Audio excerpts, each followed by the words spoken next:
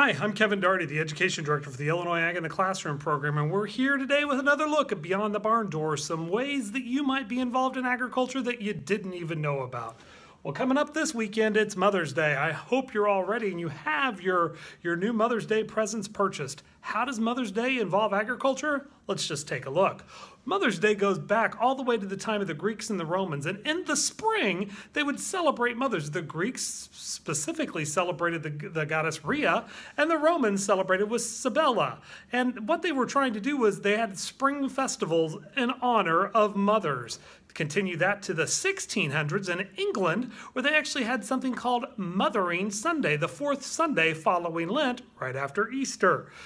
Take that to 1870. Julia Ward, you might know that name. She's the lady that wrote the Battle Hymn of the Battle Hymn of the Republic. She was an activist and she fought for a Mother's Day in the United States. Really, it was more mothers against the war. She was a social activist right around the time of the Civil War.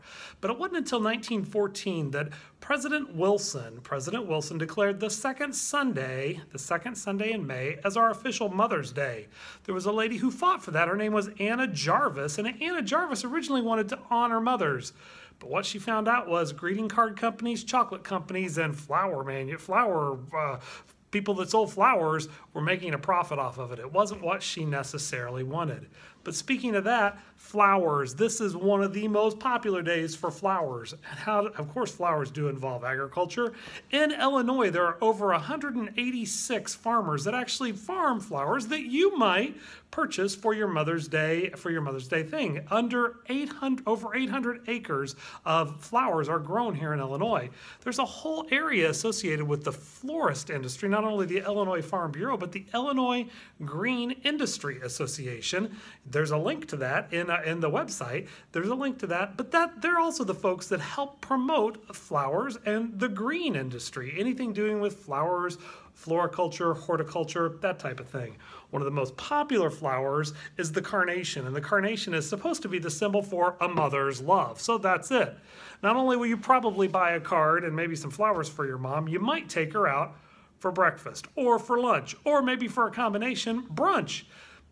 Mother's Day is the most popular day to eat out in the United States. Why? Because mom doesn't have to cook.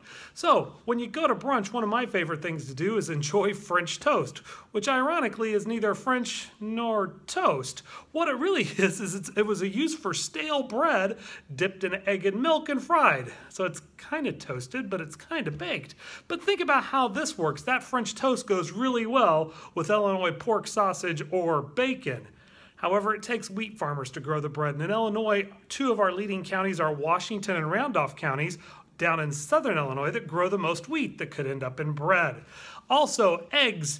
1 billion eggs are laid in Illinois. Our chicken farmers collect those eggs, and we enjoy those as part of our French toast breakfast or brunch. Illinois is the 21st state in egg production. You also need some milk. Two counties lead production in dairy and milk. That'd be Clinton County in south central Illinois and Stevenson County up in the northern part. So those are areas that grow a lot of milk.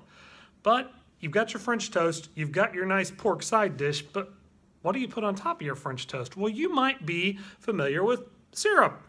Now, sometimes you have syrup, and what you might think about syrup is syrup like this, Aunt Jemima, something like that, probably comes from corn. It's corn syrup grown here in Illinois. There's also maple syrup, and you're going to find it has a slightly different taste than what you're used to. But maple syrup, we actually have several farms in Illinois that actually produce syrup for resale as well. It comes from trees. Now, we couldn't have farms without farm moms. I've got a couple special features for you in the website that go along with this. I encourage you to go learn a little bit more about Ruth Zeldenrust from the Cook County up in the Chicago area. Ruth, as she grows greenhouse flowers and plants specifically for Mother's Day, and another one, Audra Wynant from Central Illinois. She grows fresh flowers for resale all across the state. Not only are they raising flowers, they're raising families too. And again, you can't have Mother's Day without a little bit of agriculture. We'll see you soon.